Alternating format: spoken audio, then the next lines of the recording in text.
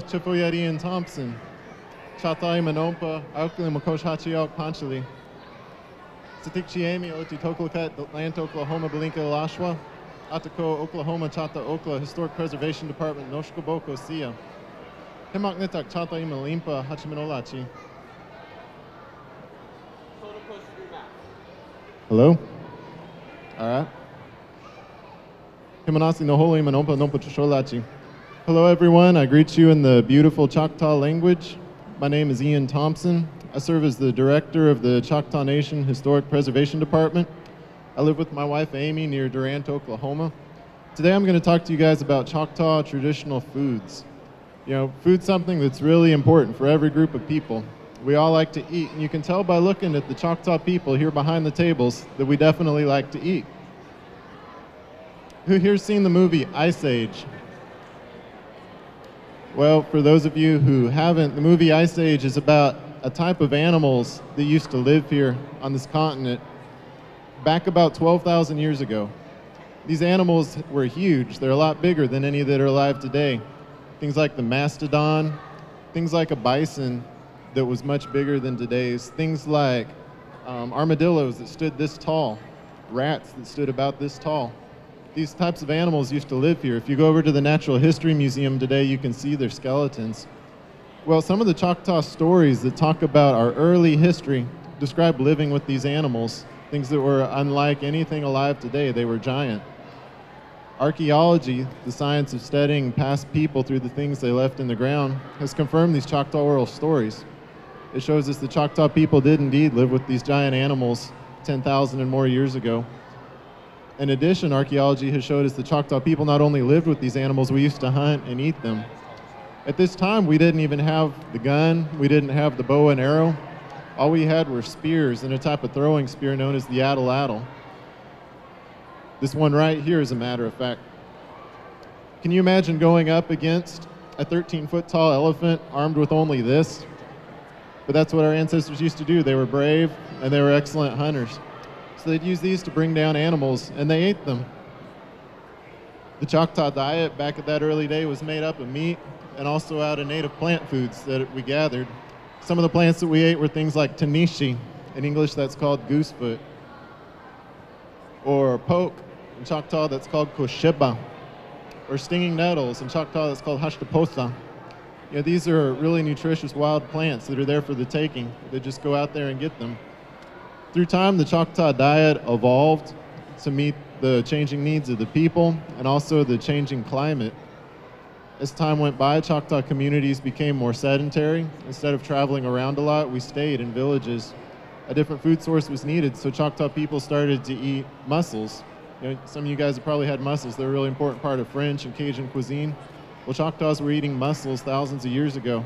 You know, we ate so much of them that created these giant middens out of mussels. You can still go see the mussel shells left as food refuse by our ancestors thousands of years ago in the southeast.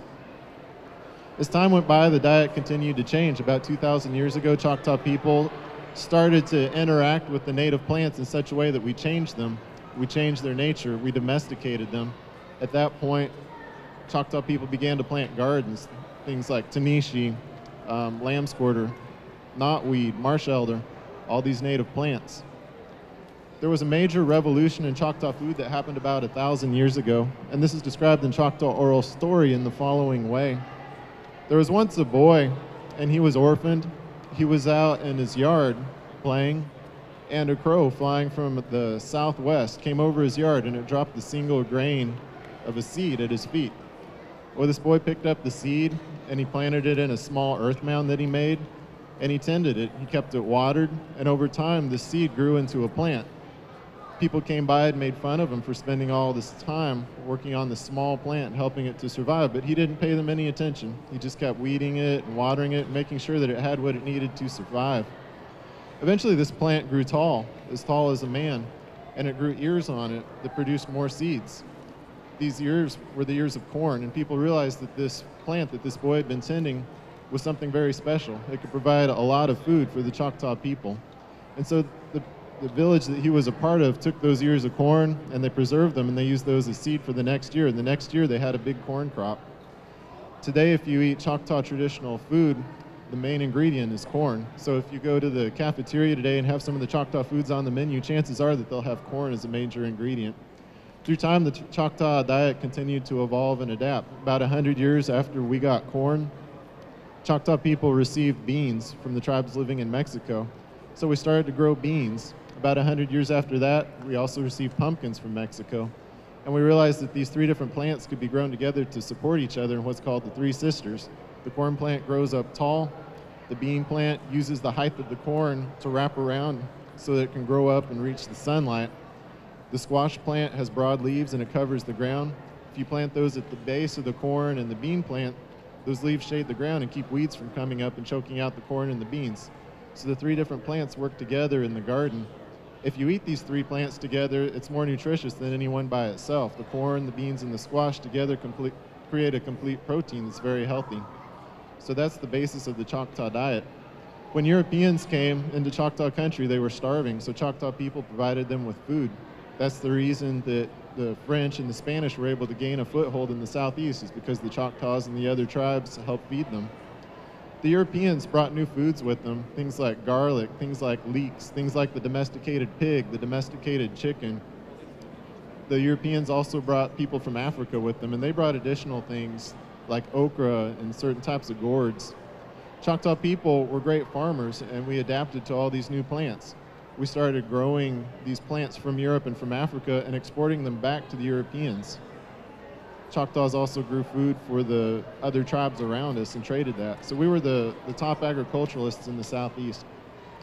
Today, if you go into Choctaw country, some of the foods that we eat are ancient. My wife and I, the last meal we had before we left our house was tanishi, that wild plant I was telling you about. That's something Choctaw people have been eating for 12,000 years or more.